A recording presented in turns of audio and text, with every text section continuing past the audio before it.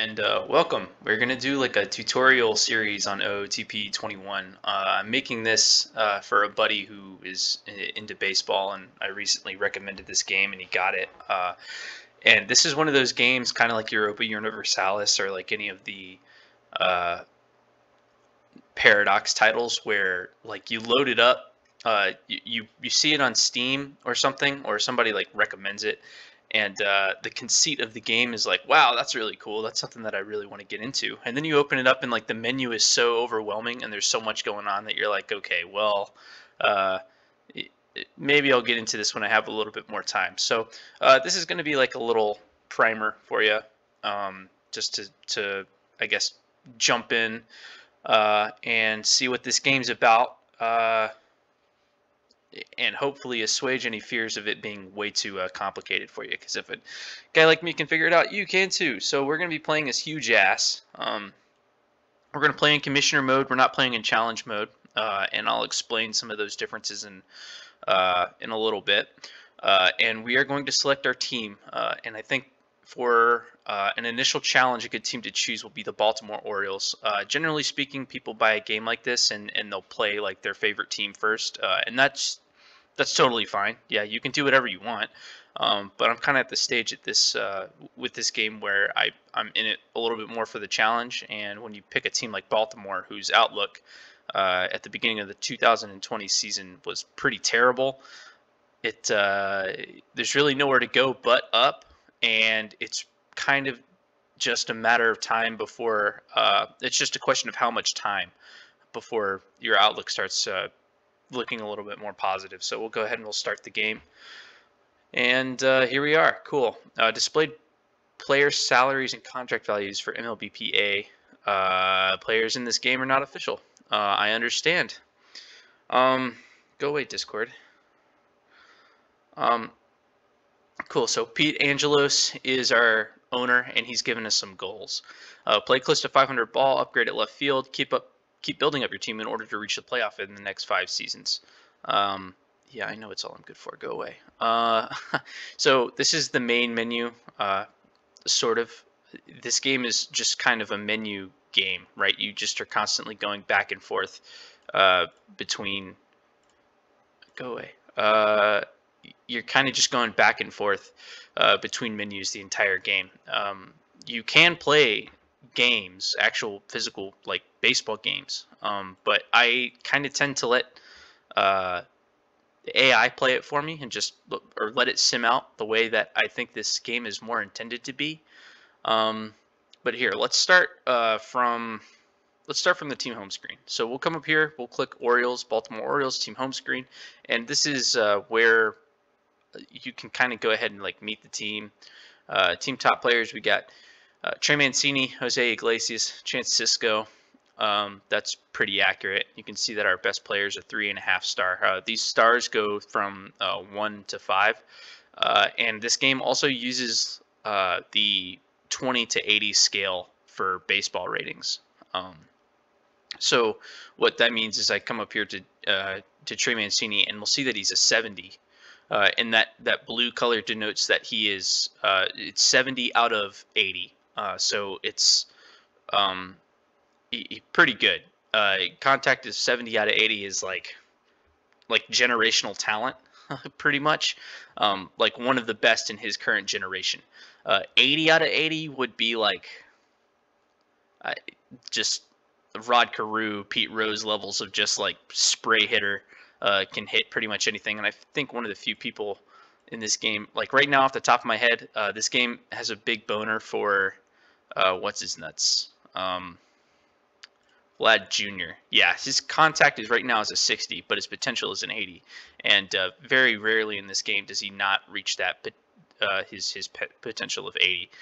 80 is the max that you can get. And you can see pretty much everything else is it's really good, but I don't want to show him off because he's not on our team. But the game is really high on guys like Vlad Guerrero Jr. And you'll see that this game, as like in this particular iteration, this game loves several different players. Vlad Jr. is one of them. Gleyber Torres. I have like 4 or 5 different saves where Gleyber Torres consistently hits like 55, 60 home runs. I mean, like until he's 34, 35 years old, and he winds up crushing Barry Bonds' all-time home run record, and like hits 800 or 900 home runs over the course of his career. And it's like it's funny, but it's also like, really, Gleyber Torres hitting 60 home runs. I'm not saying that. I mean, now that MLB is going back to not using a juiced ball, I would be very interested to see how a lot of people who've had power surges in the last 3 or 4 years, I'd like to see what their real power, is, because everyone can hit 25 home runs these days. Anyway, so this is our team, the Baltimore Orioles. We're pretty bad. We're actually kind of terrible. And what you can do is come over here to this MLB tab, come down to reports and info, and we can look at, where is it? Preseason predictions, which have not yet been generated because spring training or the first, oh goodness, okay, because we need to go a couple of days into the future. We don't have any access to any of this. Let's just go ahead and sim and see if that gives us something. I've received a trade proposal already. Interesting. Okay, so here is manager's office and mail-in news. I tend to check the mail all of the time because you get things like trade proposals and reports on your players' injuries, recoveries from injuries, and just different sorts of news. You can come down here and set your your filters. Some things you can click off, like minor awards and being in news stories, are pretty boring, and I don't really give a shit about that. But you can shortlist players. There's a lot of stuff you can do. So just real quick, I'll usually, generally speaking, come and check my mail after every after playing 4 or 5 games. And as we continue through this playthrough, I'll show you what some of my other settings are. Just we'll try and take this as naturally as possible. So let's take a look at this trade proposal from the Mets. The New York Mets would send 34-year-old minor leaguer Yoenis Cespedes and Ramon Urias. Oh no, they would get Ramon Urias and Grayson Rodriguez in return. That's an interesting one. That's very, very silly of them to think that I would take that. However, at the same time, well, we're not really in. That's a move that we might make if we were competing, but we are not anywhere close to competing. And his last full season was 2016, and while very good, I don't think so. That's an $11 million paycheck for what is this, 60 games of Yoenis Cespedes? I don't think so. Especially seeing as how Grayson Rodriguez, I think at this point, is our #1 prospect, especially absolutely our #1 pitching prospect. But okay, let's stop faffing about, as they say in Britain. This is our team. These are our batters: Brian Holiday, Pedro Severino, Chance Sisco, Chris Davis, who is unfortunately probably the most famous player on this team, and not for the reasons that that he would like to be. He is far and away the most expensive player, or the most well-paid player on this team, and he will be until 2022. So we've got 3 more years of Chris Davis money and Chris Davis production out of whatever he decides he can provide. These are some very terrible stats. I mean, that's a full season of hitting 168 with an OPS of 539 and an OPS plus of 46. That's like 25% worse than a backup catcher should be, while providing average defense at first base. 50 is average in this game, because it's the 3 standard deviations from the mean between 80 and 20, which 20 being the lowest and 80 being the highest.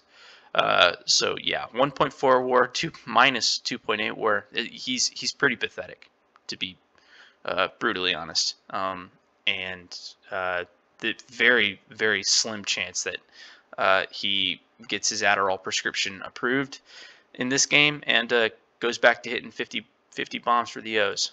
So we're just going to have to eat this, because nobody in their right mind is going to take Chris Davis off of our hands unless we were able to swing a package prospect deal. And I don't know if I would be cool with giving up a prospect.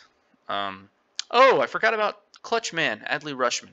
Actually, is probably our number one overall prospect. He's 5-star potential, and he could hit for a pretty good average while playing good first or playing a solid catcher. But we've got to see these develop first before we draw any conclusions. But he's for sure probably our number one overall prospect. So what are we doing right now? So we have the draft pool announcement was yesterday. Today, now that I've simmed to it, now it's the first year player draft. So let's just go. Let's jump right into it, and let's go to the draft. Okay. Let us. I'm going to keep advanced draftee signings on. So advanced draftee signings means you're going to be offering bonuses to players, and you're going to have so much money that you're trying to like divvy out. You set a budget essentially. What you can do is, well, let's just go to the front office real quick, and we can go to. Oh goodness, have to remember where all of it is. Draft budget. Okay, yeah, here we go. So our draft budget is $12.68 million, which is enough for us to probably make a big impact. But that's something that can be raised and lowered. These are all settings that I really want to mess with, because we can see right here our player development budget is $9.6 million, whereas the baseline for the league is 12. So we're at like 75% of what the league spends, which is not good whatsoever. And our draft budget is coming in at about $2 million below, $1.9 million below where it should be for recommended draft slots. That's bad. And our international free agent budget is 1.87. We are in dire financial straits, it seems. That's not good. All right, so let's go to first year player draft, and what we can do is either import 2020 draft results, which I actually think we might do. But let me go over some things first. So turning the advanced draftee signings on, or setting this to yes, will mean that we will be negotiating bonuses with draftees.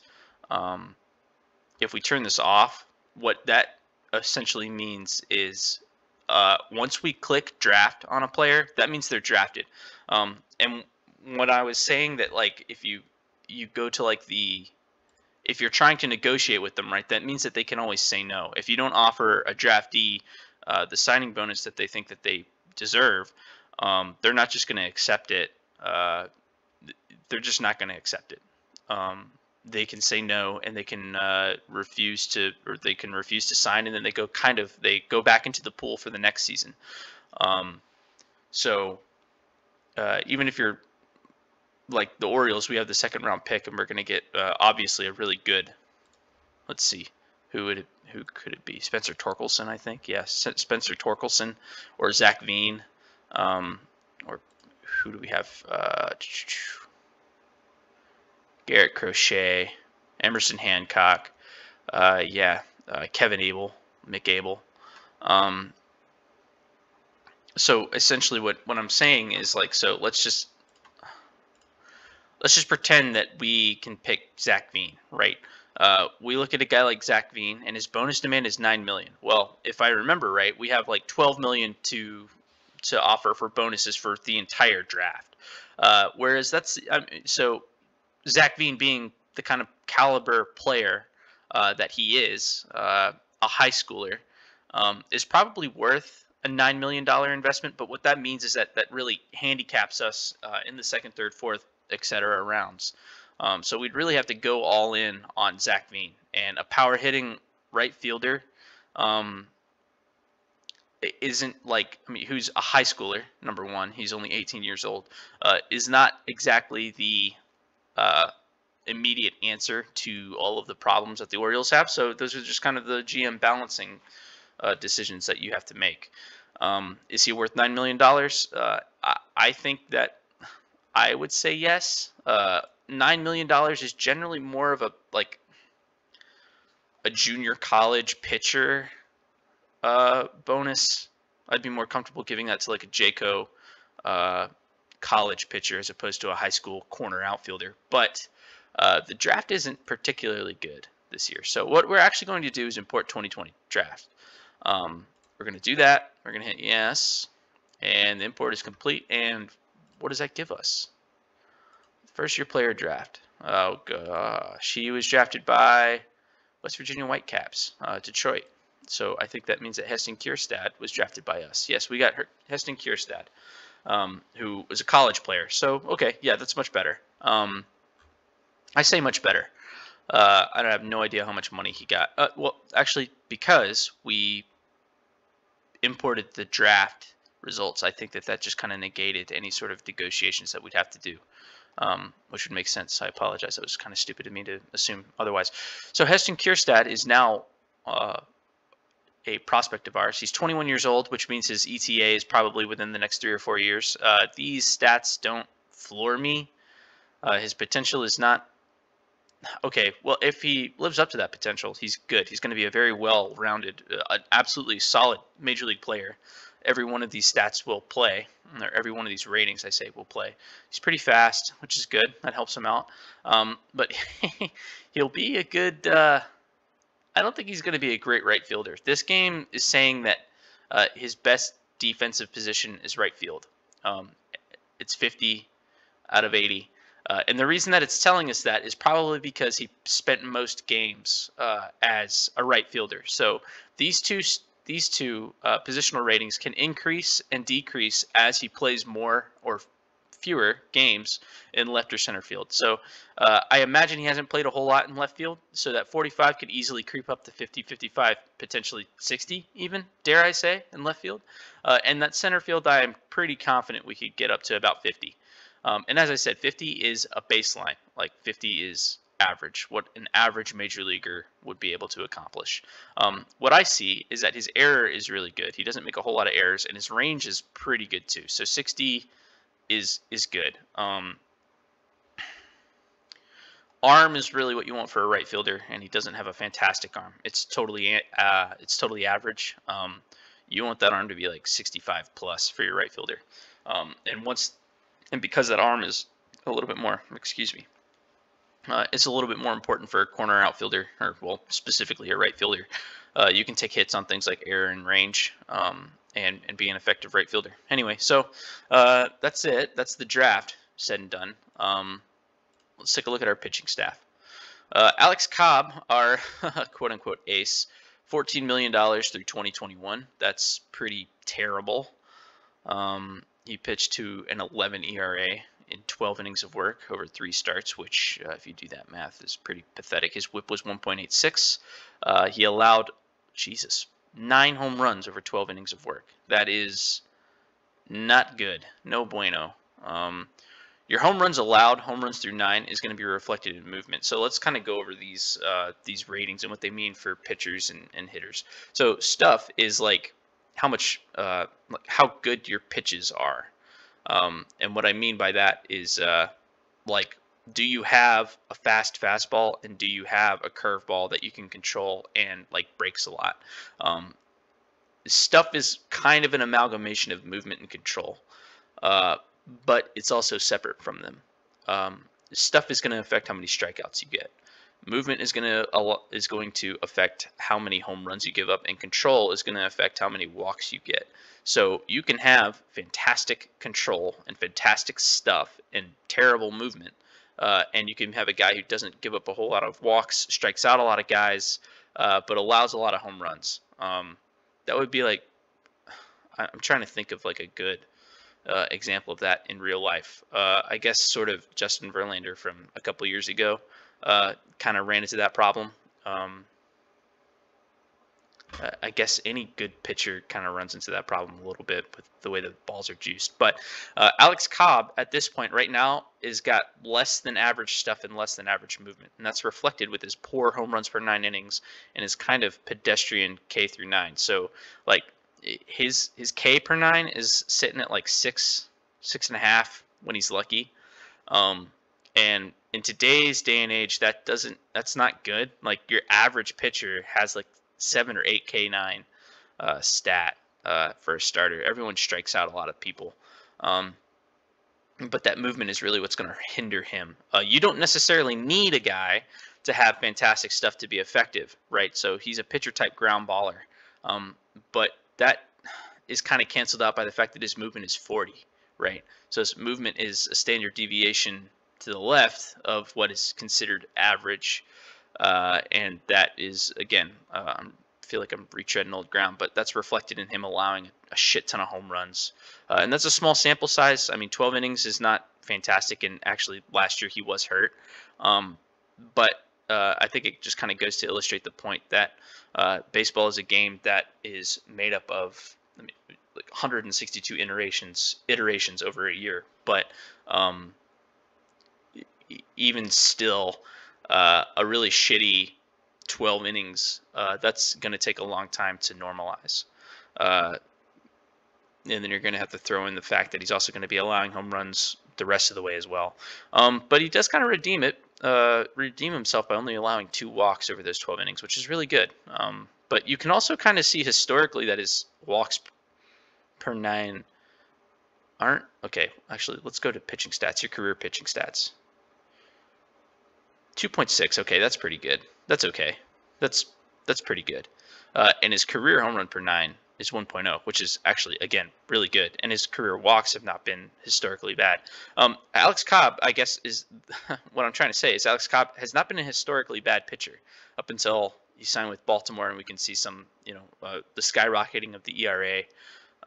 He's playing in a much more hitter-friendly park, obviously. So your things like ERA plus are going to be adjusted for that, and even with an ERA plus of 88 after throwing 4.90, that's pretty bad. ERA plus and OPS plus are normalized for the park that you play in. It's adjusted for that factor. So yeah, that means that he's 12% worse than an average pitcher would be, than the average ERA would be at Camden Yards. So didn't want to spend that much time talking about Alex Cobb, but I guess we kind of should have, because he's our ace. Then we got John Means, who's actually looks a little bit better, in my professional opinion. Another control freak who just doesn't have fantastic stuff. Slightly better than average fastball, slightly better than average slider. He's got a good average curveball, and he's got a changeup. So, however, he's a fly ball pitcher, and his movement is not flashy. It's not particularly good. But he did only allow 27. No, I'm an idiot. 23 in 155 innings of work. So that's not. I certainly wouldn't call that terrible. And again, you have to realize that he played in Camden Yards. He was actually pitched to a 130 ERA plus, which is actually really good. That's kind of impressive, to be quite honest. And the fact that he's a fly ball pitcher hurts him. But yeah, this dude is going to go out there and he's going to give us 6 or 7 innings, and we're probably going to be in a position to lose when he comes out. But hey, whatever. It's the Orioles. Following him is Tommy Malone. Oh, good Lord. This dude has a 30 movement. That is not good. Allowed 24 home runs in like 111 innings. That is really bad. Oh, good Lord. Okay, well, another guy who's pretty good on control. His personality trait is exceptionally unexceptional. Yeah, okay, fair enough. Wow, okay. We're just going to have to deal with it, I guess. Then we've got Asher Wojciechowski, who... I'm burping a lot, so I'm really sorry if you're hearing that. Probably has the best stuff out of anybody we've looked at so far. That you can chalk that up to having a really good fastball and a really good changeup and a pretty good slider as well. But again, movement comes back to bite us in the ass. Overall 2-star. I think. Oh, he's an extreme fly ball pitcher. That is not good. Ooh, that is really bad when coupled with that movement.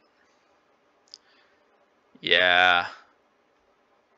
So your home run through 9, you don't really want that to be any more than like 1.2, 1.3.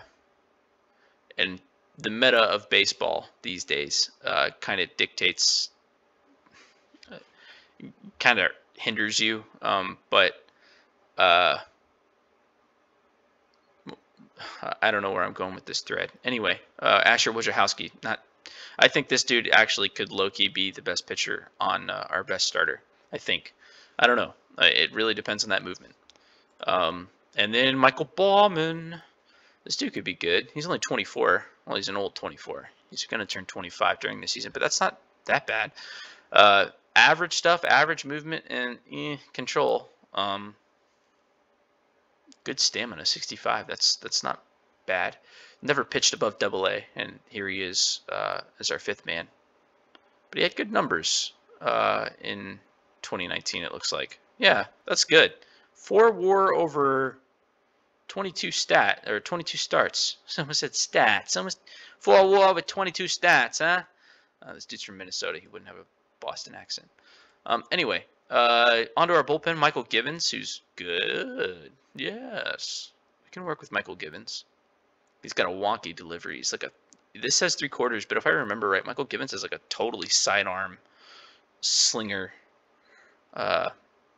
delivery. Yeah, he's been Baltimore's closer ever since what's his nuts left.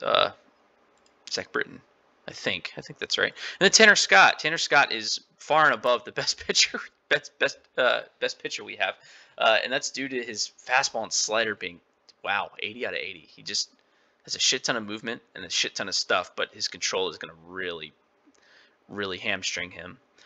But if he could get that control, so I should say that these potential ratings and these current ratings, for that matter, of course, obviously, this should go without saying. Even your potential ratings have the ability. I mean, there's a chance that they could increase or decrease, right? So that control could, if we got, if we surrounded them with the right, what should I say? If we surrounded them with the right conditions, like a good pitching coach, and like pumped a shit ton of money into our player development, that control could go up to like 50. And if we got the control to 50, this dude would be a ridiculous closer. I just noticed tomorrow is his birthday. He will then be 26, and yeah, so this dude could be really good. Okay, back to pitching staff, and then Richard Blyer, who's another. Oh no, I was gonna say I remember him being a pretty good pitcher, but that ERA is pathetic. Hunter Harvey. Yeah. Okay. So generally, what the bullpen is saying, and how this game kind of differentiates, like starters and relievers is, number one, your stamina is always going to be a little bit lower. 50 is average stamina. You can get away with the guy with 45. You can actually set in your pitching staff. So like you can set a pitch count. So if I wanted Alex Cobb to not embarrass himself for more than 100 pitches, I could just be like 100, right? And then that means that when he pitches, he's only going to throw 100 pitches, regardless of how well he's pitching. If it doesn't matter if he's throwing a perfect game, however unlikely, I could ensure that he's not going to throw more than 100 pitches. And so that's how you kind of mitigate a guy with bad stamina. But I don't think any of our pitchers have like bad stamina. No, they're all actually pretty solid, except for John Means is a little bit above average, but everyone else is like 60 or more. But then you got a guy like Michael Givens. Now, aside from stamina, the other thing you want is your starter has to have 3 pitches. That's really not a negotiable thing. This is just kind of endemic. This is just like baseball meta 101. But your pitcher, your relievers have like 2 pitches. Generally speaking, they have 2 really good pitches that they can control and throw for strikes. So like Craig Kimbrell has that knuckle curve and that fastball. And if he ever brings out like a changeup or something, you're going to hear people be like, "Wow, changeup! He probably hasn't done that since since before he was shaving or something like that." But like Michael Givens has 3 really good pitches: a fastball, a slider, and a changeup. The only thing keeping this guy from being a good starter is the fact that his stamina is 30, which is really bad. If we go and we take a look at another guy who's only got 2 pitches, like Tanner Scott, fastball and slider, and his stamina is also only 30, this guy would not, like, if you gave him an emergency start, he would go 2 innings max before he would start getting rocked. because I guess the ideology is, you've got with a guy like Alex Cobb, you've got 1, 2, 5 pitches that you've got to guess from, all of which he throws pretty effectively. And even though they're not good pitches in a vacuum, he has enough of them that are going to keep you guessing, and they're all like kind of different enough too. So like that splitter, knuckle curve, sinker, and changeup are similar or different enough from each other, plus the fastball, that he can kind of keep you off balance like that.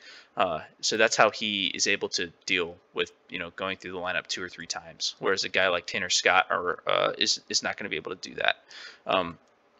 Half of that's because of the stamina, and half of that is the fact that he only has 3 pitches. So enough about that. Then we got Miguel Castro, Travis Lakin Sr., Cole Stewart, Evan Phillips, and Paul Fry. None of these guys are really good. This Evan Phillips guy is actually really, really bad. This dude belongs in like AA, and that's generous. So these stars are like relative to the major league. So like a major leaguer. This dude does not belong at the major leagues. There's no world where this dude should be smelling the major leagues, and yet he pitched 28 innings last year and actually had positive WAR. I am rather shocked. Okay, that's a little bit due to his being extremely unlucky with his BABIP. He did strike out 13. That's a pretty good K9, and his walks were pretty terrible. Anyway, those are our pitchers, and then we've kind of sort of gone over these guys. Trey Mancini, the obvious star of the show for us. I think he's DHing, isn't he? Nope, DJ Stewart is. Yeah, DJ Stewart. Totally average. Home run power is 60. Even though it says home run power is 60, I kind of think of home run power is 60 as like average. Everyone's got 60 power these days. These guys don't. They've got like 50s. But even so, 50 home runs in 162 games, that's like 18 or 19 bombs. That's still enough power to, like, you can't just groove a fastball. Chris Davis still has 55 power and a 60i. If he had contact of like 40, he might actually have positive WAR, or at least not negative. Renato Nunez has 60 power. Hanser Alberto has 45, but his contact is 70. That's really good. His eye is bad. We'll go over some of these stats as the season continues, but right now we just don't have a whole bunch to work with. We've got Jose Iglesias as our shortstop. I think I actually kind of want to move him to like the #1 spot, but we might just actually let the game. Oh, Anthony Santander's pretty good. He outside of Trey Mancini and Austin Hayes, who actually Austin Hayes usually turns into a pretty solid baseball player, at least in my saves. Okay, so enough of that. We'll go over some of like the roster stuff. Essentially, the way that I'm going to take this is we're going to cross every bridge when we get to it, and I'm going to try and give a little bit of an analysis on like stats when I feel like it's appropriate. But I think with games like this, what you've got to do is just immediately go in there and start playing. We're not going to be able to like swing 30 wins this year. Frankly, if we win 20 games this year, I'm going to be a little surprised, especially given with how terrible our pitching is and how inflated offensive numbers are with the home runs. So like the ball is juiced in 2020. There's talk about MLB dejuicing it for 2021, but that's kind of a moot point. But the game doesn't simulate there being juiced balls by introducing like a plus 10% across the board for everybody's power. They like just automatically give people power, which I guess at the end of the day just winds up being the same thing, but it kind of artificially inflates everybody's power. So a guy like Renato Nunez, who has 60 power, like IRL, if you didn't have juiced balls, maybe that's a 50. I don't know. We don't know, and that's kind of the shitty thing about these juiced balls. You got guys like Luke Voigt and Christian Vasquez hitting 20 bombs a year, which, I mean, good for them. They're taking advantage of a juiced ball, but whatever. Okay, let's go to opening day.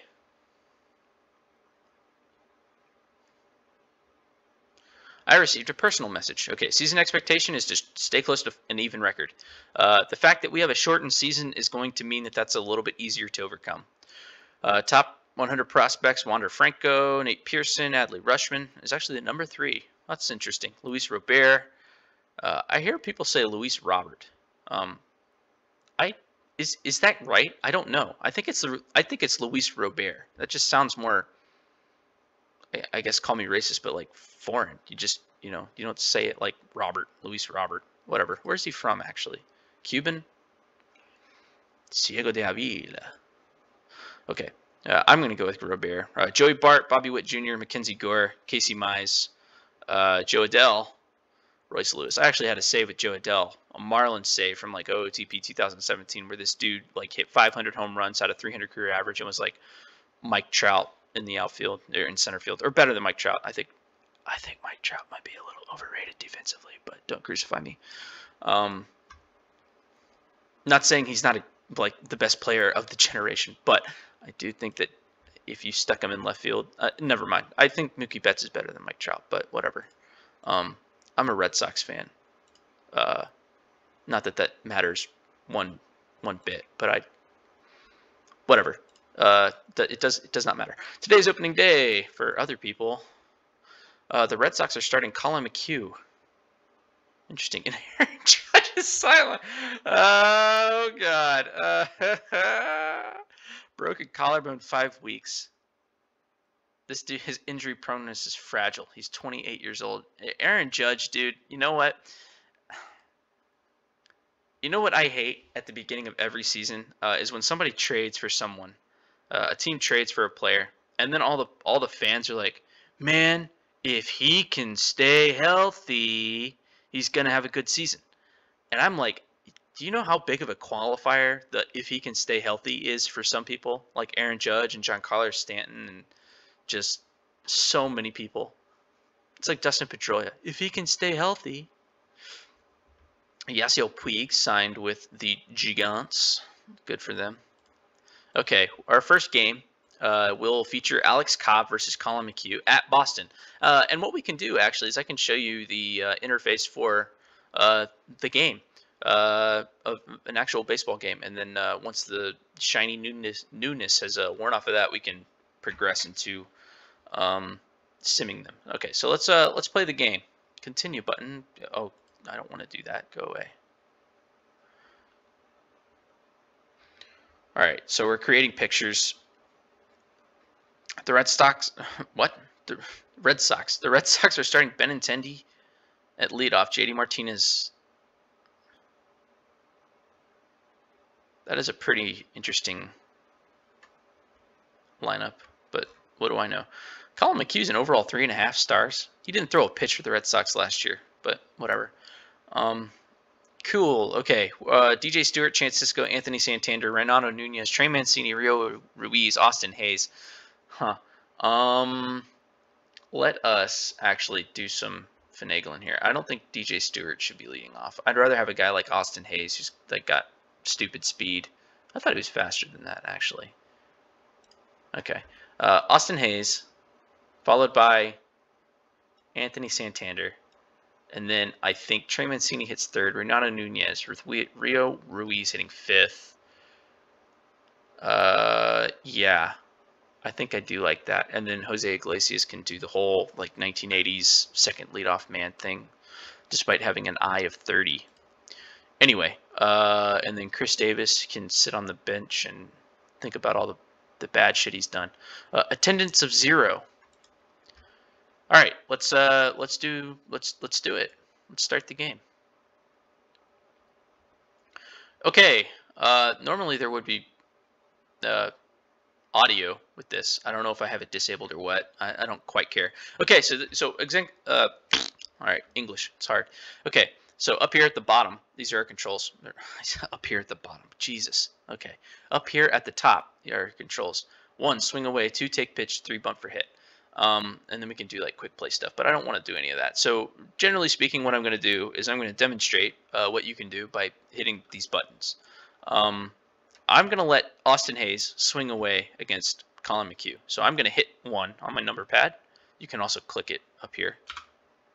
And he goes into the windup, and he swings, and he strikes out. Go away, Discord. I could disable it, but I'm an idiot. Okay. So what that did is I allowed him to do. I told him to swing away until the end of the at bat, and then we're gonna hit space to reset it. Look, can we mute everything? Okay. Now same thing with at bat until RISP. No. No. Pitch by pitch, huh? Oh, interesting. I feel like I knew about this and then I didn't. Okay, if I do this pitch by pitch, what's going to happen is when I hit swing away for this first one, he may or may not swing. But pitch by pitch, if I turn it off, it's like, okay, well, swing away until something happens, if that makes sense. So right now that's an 0-0 count, and if I hit 1, it's just going to simulate the at bat as if I told, assuming that I'm telling Anthony Santander to swing away at whatever pitch I want him to swing away at. Okay, so I'm going to do the same thing.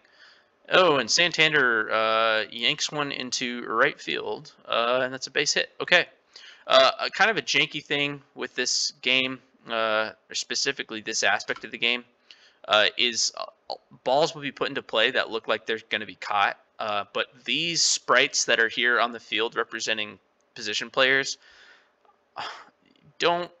It's not like MLB The Show where like it looked like Alex Verdugo could have caught that if he laid out. They're just really, really basic representations of the action that's going on the field. It's not really meant to be a one-for-one kind of thing.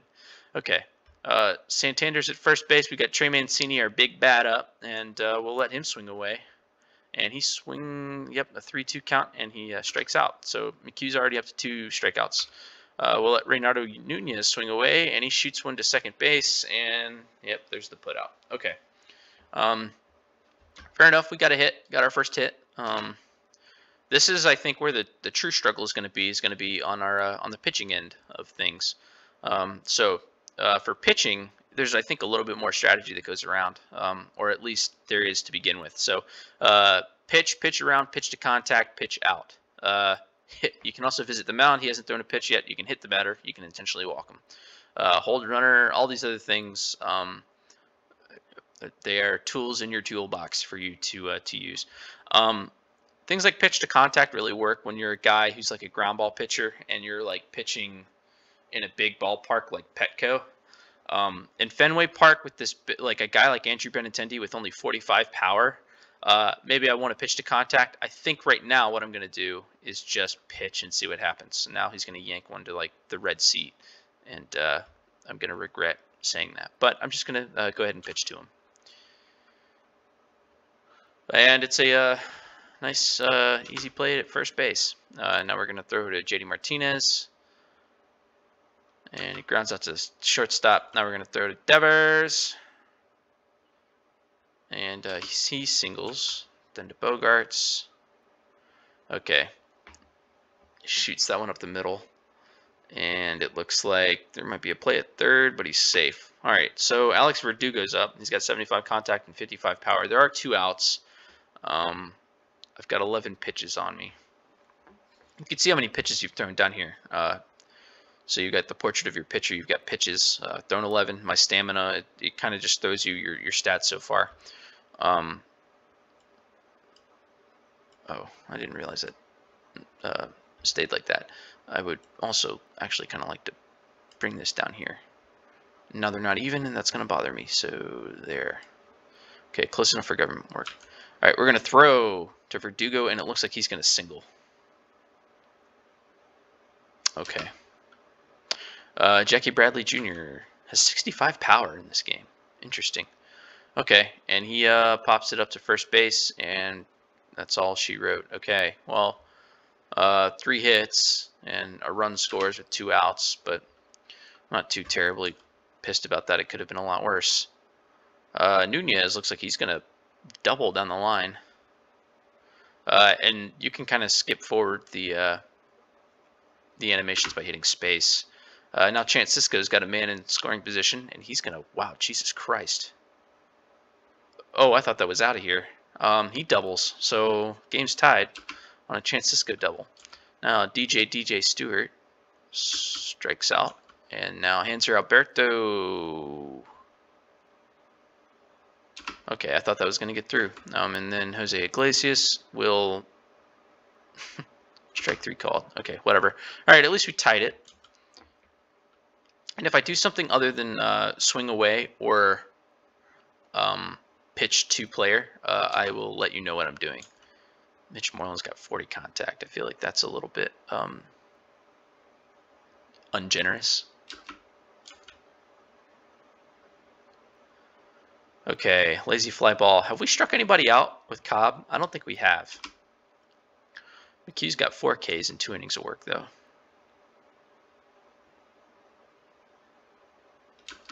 Okay. Ooh, thought that was going to get down. All right, there's a base hit for Mancini, and Nunez comes up and will fly out to... Okay. Whatever. Not too terribly miffed. Again, Alex Cobb, 2 innings of work, no walks, but also no strikeouts. And now it's dark. It just got super dark in the game. Leadoff single for Benintendi. And it looks like double play ball maybe. No, he held on to it. Interesting. Okay. What the hell? JD Martinez was running, and he's out. Okay. What in the world was going on there? Devers didn't swing. Oh shit, that's a good thing because he just yoinked one down the left field line. And Devers will have himself a double. All right, well. Come on. Okay, good. So it didn't come back to haunt us. That's good. I don't want to jinx it, but 3 innings of work and only 1 run for the Sox. And there goes Rio Ruiz. I thought that was going to squeak into the pole. All right, is that his second double? I feel like it is, isn't it? Yeah, he's got 2 doubles. All right, now it's Chance Sisco's turn. Let's see if he can chase him in. Oh my God, are you serious? Chance Sisco and Rio Ruiz. God, that's a tongue twister. Both have doubles, 2 doubles. Have a pair of doubles. Now we're leading 2-1. Now DJ Stewart, all he has to do, I just need him to. I might bunt, just to kind of show off. No, I'm not going to do that. It's the 4th inning. I could bunt. If it was like the 7th or 8th inning, I would bunt with Stewart to get the runner to third base with 1 out. But it's too early to be playing that kind of ball. We need big innings, and we've got somebody like Alex Cobb on the mound who's kind of a ticking time bomb.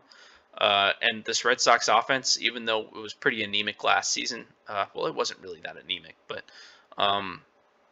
they could put up a crooked number pretty quick. So I think we've got to kind of fight fire with fire and go for big innings. And bunting is not part of a big inning. But striking out is also not part of a big inning. Well, that's you roll the dice, and sometimes you win and sometimes you lose. But whatever. Oh God, see, now I'm not going to get anything. 2 outs, and that runner's still on second base. Whatever. It's up to Jose Iglesias, and he's going to roll out to short too. Okay. Well, even being conservative is a gamble in this game. All right, Alex Cobb, let's see. Can you get a strikeout? No. You will allow a double? Or are we going to gun him down? No, he's safe. Okay, whatever. Leadoff double, and then... Are you kidding me? Are you serious? All right, I see you, game. All right. Okay, well, they are losing, and... What happened there, if you couldn't see, was Jackie Bradley bunted with nobody out and a man on second, which is what I was debating. I don't want to explain the joke, but they did exactly what I said I didn't want to do because it was only the 4th inning, and they're probably going to get a run out of it, and they're going to tie the game up. All Chavis has to do is put the ball in play, and he doesn't. And because he's Michael Chavis, I knew that was going to happen. But now what's happened is instead of having a man on second and 2 outs, and 1 out, they have a man on third and 2 outs. And with the guy with not a ton of contact like Mitch Moreland, You know, it could go anyway. What I'm going to do, I don't want to pitch around him to pitch to Vasquez. I think that the matchup is a little bit better against Mitch Moreland. He's got to hit the ball a country mile to. Wow, I just realized our outfield is not really optimal. Okay, that's not terrible. Okay, let's do pitch by pitch. Let's just see. Okay, let's pitch around. Let's see if he's swinging. Okay, he'll take a pitch. All right, 1-0 or 0-1. I'm sorry. Now we can kind of do a little bit better at the pitching around. Let's just pitching around is throwing around the zone. It's also kind of it kind of showcases that even if you tell the pitcher to pitch around like that, I imagine when I say pitch around, the first thing he's going to throw is like a fastball, an inch or two off the plate away from Moreland. But what he just threw was a strike. So I don't know how well he did with the execution there. Okay, we got a ball and a strike. I think we're going to pitch to just throw a pitch. Let's see. A ball inside 2-1 it looked like. All right, let's pitch to contact a little bit. I do not want to give in to Moreland, but okay, a little podunk ground ball, and it didn't come back to bite us. Okay, we're not going to do pitch by pitch anymore because I just wanted to. I did that to increase the tension. Colin McHugh up here with 5 Ks. Alex Cobb, I tip my hat to you. Tip my hat. Good Lord. I swear I can speak. All right. Austin Hayes to third to Raffy Taffy across the diamond for an out. Now it's Santander's turn. And he strikes out. Now it's Trey Mancini. And he will roll out to short. Okay. Well, Alex Cobb up here has 4 solid innings, it looks like. 56 pitches. We're not in panic mode. And grounder to second. Now to Betty Teddy. Uh-oh. Oh, boy. Oh, that was a lot higher. Or it didn't look as deep as... or it looked a lot deeper than it was at first off the bat. Okay, JD Martinez. Are we going to have a clean inning? We are. Cool. Okay, well, strike out JD Martinez for our second K. And we still have the lead. That's good. Okay, pretty pedestrian. And Rio Ruiz, who's 2 for 2, and now he's 3 for 3. Okay, that's good. Rio Ruiz, so far. Let's see if Chance Cisco can come up and hit his 3rd double of the day. I doubt it. Statistically, not a fantastic chance. But Colin McHugh has 75 pitches through 4 1/3. And Chance Cisco's up here. What do we do? Chance Cisco is a candidate for a ground ball double play. But I don't care. I think I'm going to ride the hot hand. Ooh, he hit him. Okay, interesting. He did that on an 0-0 pitch. I don't think that was intentional. Interesting. Yeah, you definitely didn't want to do that. If there were no outs, I would absolutely 100% bunt with DJ Stewart in this particular instance. But there is only 1 out. But there's 1 out, so I would be putting a pair of men into scoring position with my number 8 hitter up. They could walk Alberto to load the bases for Jose Iglesias, who doesn't particularly run well and also doesn't have a ton of power. So that gamble would not really come back to help me at all. Oh, God. And then he strikes out. Okay, Hanser Alberto's got 75 contacts, so I just want him to put the ball into play. Let's see what happens.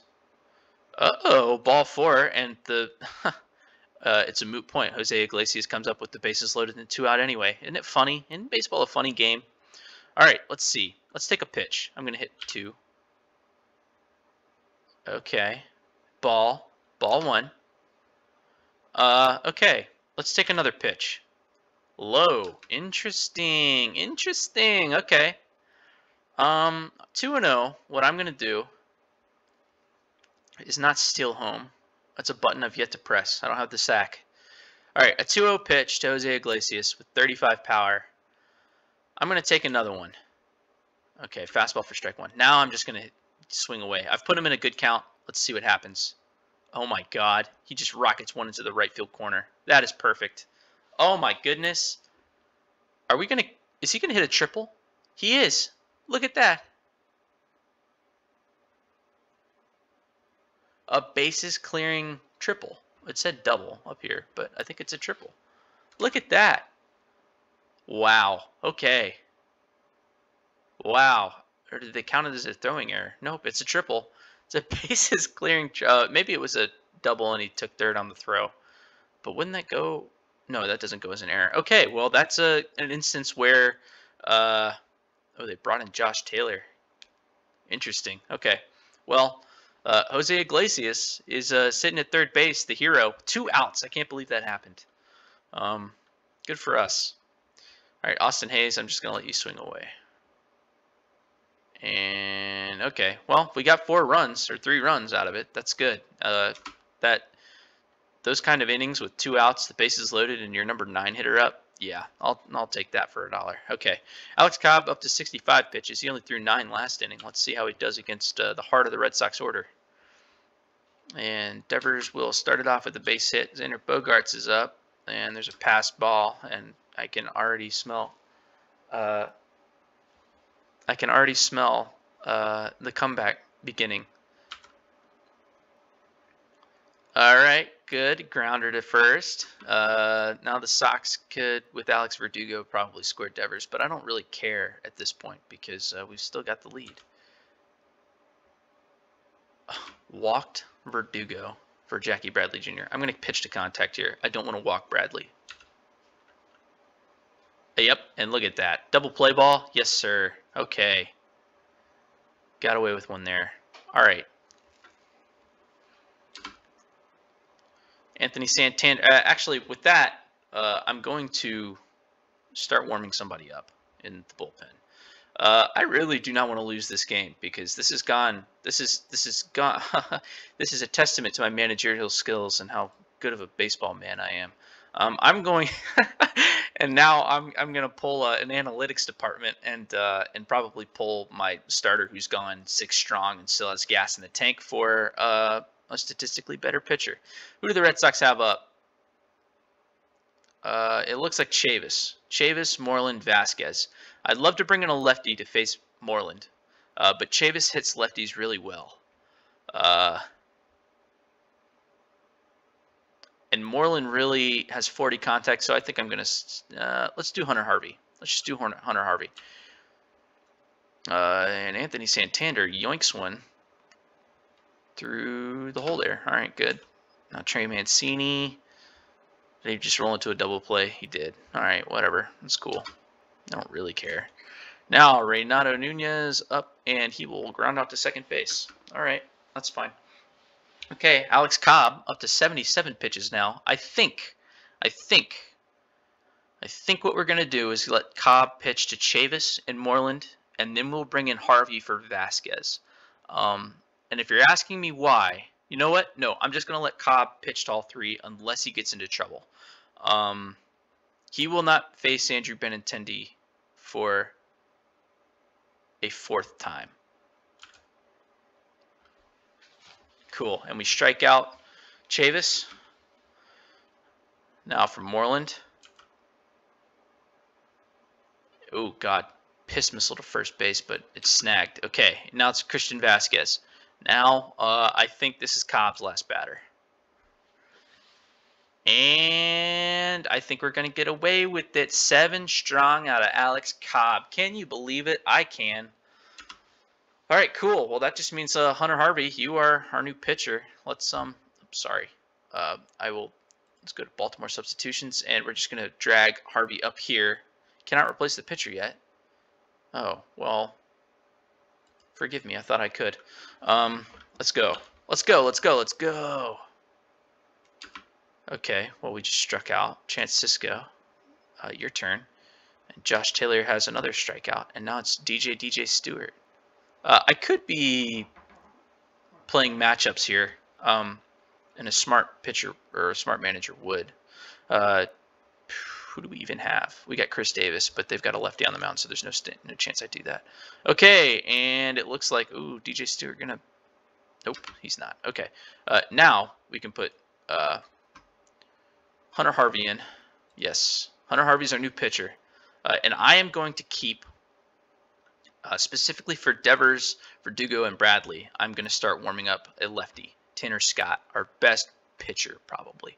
All right, Hunter, don't mess this up. Okay, all right, I like that. Let's see.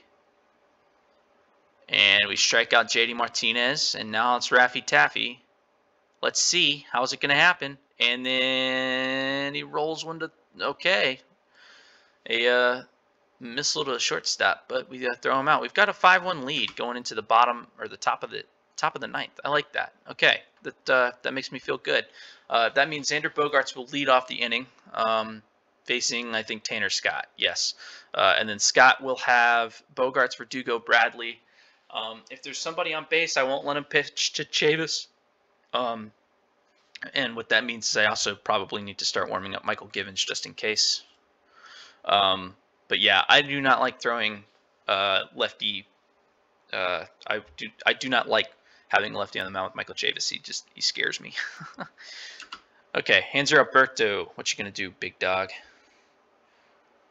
Okay, a lot of lazy groundouts to the pitcher. I see. Oh, wow. All right. And is he going to catch that? What happened? Okay, I think that's a base hit. All right, Anthony Santander facing Matt Barnes. Santander's playing left. Let's see what happens. Okay, Santander's been hit. Now Trey Mancini's up, men in scoring position and 2 outs. Let's see. Let's put this baby on ice. Ball 4. Interesting. Interesting. Renato Nunez. Okay, here's an interesting. I could pinch hit Chris Davis.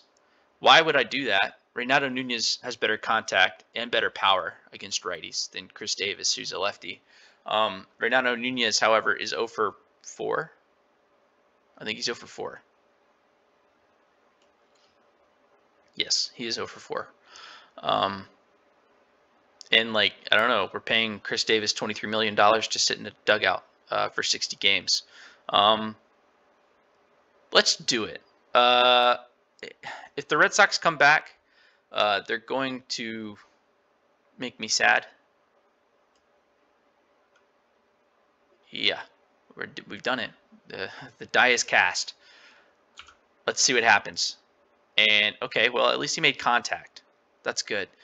While it's not reflected in this game, I like to think that that would give him a bit of a confidence boost, that we were willing to put him in a high leverage situation.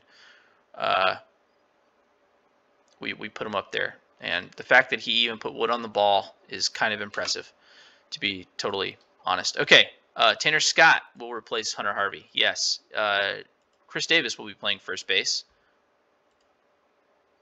and that's it. All right, let's see. Let's go. And a ground out from Bogaerts. That's good. Alex Verdugo will base hit. That's not bueno. All right, Jackie Bradley. Let's see what happens. Oh, goodness. Okay. All right. Well, now. All right. I said I would not let Tanner Scott face Michael Chavis with men on base. And I said that a few minutes ago. And I'm really thinking about it right now. And the fact that there is only 1 out, I'm replacing him. I'm gonna replace him. I'm not letting this game slip away. Yep. All right. Michael Givens is now pitching to Michael Chavis, and Chavis hits a. Jesus Christ. He hit that thing off the screen. That's nuts. Okay, and that means that Michael Givens is going to be pitching to Moreland. What I could have done there actually is probably walk. No, that would have been really stupid. I almost said what I could have done is walk Chavis to load the bases for Mitch Moreland, but that would have just put the tying run at the plate with a power hitter and Mitch Moreland, and they could have just pinch hit. Who do they have? Who could they have pinch hit? Kevin Pillar or Rusney Castillo would have been a good call. Yairo Munoz even. I would have said Kevin Pillar in that particular instance, but moot point. Michael Givens is now pitching to Mitch Moreland, and let's see what happens. Mitch swings, and the Baltimore Orioles have defeated the Boston Red Sox 5-1. That is how you manage your way to a W, ladies and gentlemen. You see that little win probability spike down? That was when they had runners on. But you're smarter than me. You knew that already. Okay, well, at the end of the game, it gives you like this this cool little screen. Gives you like a really quick summary of what happened. Michael Givens actually got the save there. Alex Cobb, 7 hits, struck out 3, walked 1. That's really good. That's a whip of like 1.1-ish something. That's pretty good. I'm pretty pleased with Alex Cobb's performance in the game.